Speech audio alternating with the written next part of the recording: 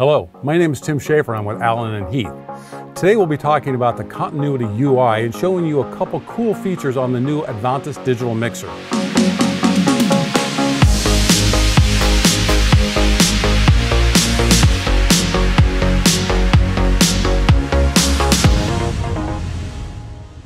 Now you may be wondering what we mean by Continuity UI.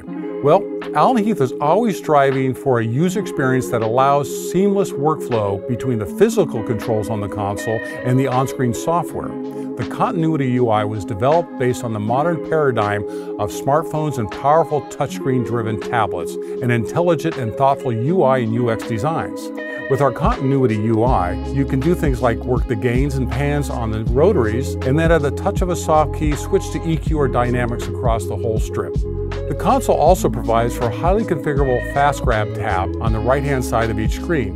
This offers another way to quickly and easily access controls like the aux sends, the EQs, compressors, effect sends, or whatever on the currently selected channel, and lock it into a specific channel if you wish.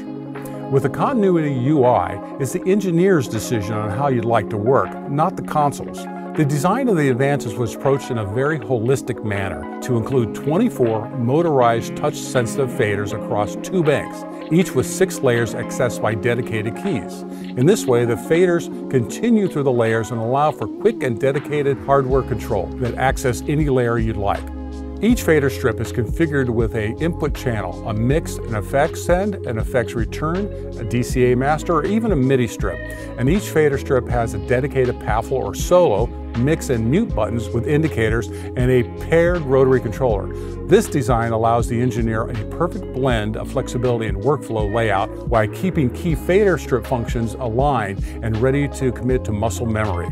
This sense of continuity and fluid control with the Continuity UI even extends to the console's surface illumination. Given the brightness of 208 square inches of full high-def capacitive touchscreens, a huge amount of screen visual and control real estate, downfiring LED illumination just wasn't necessary. Where engineers told us they wanted and needed more illumination was on the fader position. To provide a continually focused and clear and effective range of illumination on the faders, the Avantis features an industry-first, customizable armrest illumination, putting light where you need it and not where you don't. And that's what we mean by the Continuity UI.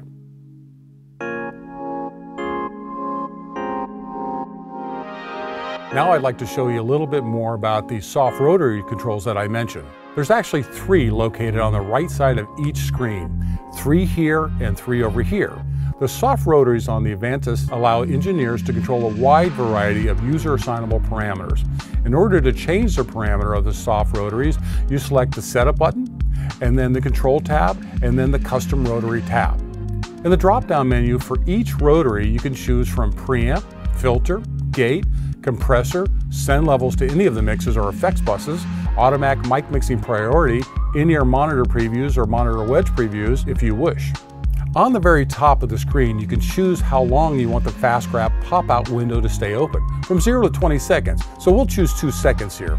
As soon as I touch the soft rotary control, the Fast Grab window pops open, and in 2 seconds it'll go away. Now another way to view the soft rotary Fast Grab pop-out window is to hit the View button here. It automatically stays out, you change the parameters you want, and when you hit the View button again, it goes away. So let's take a look at the Safes button on the Avantis, allowing you an easy way to protect and unprotect a channel or a selection of parameters on a channel, safe from any changes during a scene recall. This feature is very easy to use. Simply hold down the Safes button and you can easily visualize on the 2 very large screens the parameters that you want to safe. As you can see here, I have now saved my EQ on this particular channel, channel 6. Once I release it, I'm back to mixing and the EQ will not be altered by any scene changes whatsoever. To unsafe the EQ selection on the channel, I simply press the Safes button again and unselect that particular parameter or channel.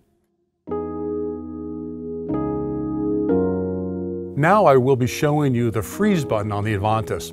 This would be a great way to ensure that you always have a vocal or money channel physical fader control that is most important to you right at your fingertips, no matter which one of the 6 layers you are on. A little note here on the Avantis. The name block displays the name, color, channel type, number, metering information, and other channel parameters in a clearly defined and illogically located area on the surface.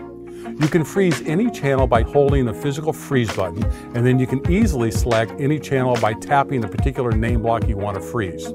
As you can see here, I have now frozen channel 6. Once I release it, I'm back to mixing as normal, and channel 6 fader remains in place no matter which layer I change in between. To unfreeze a channel, I simply press the freeze button again and unselect that particular name block.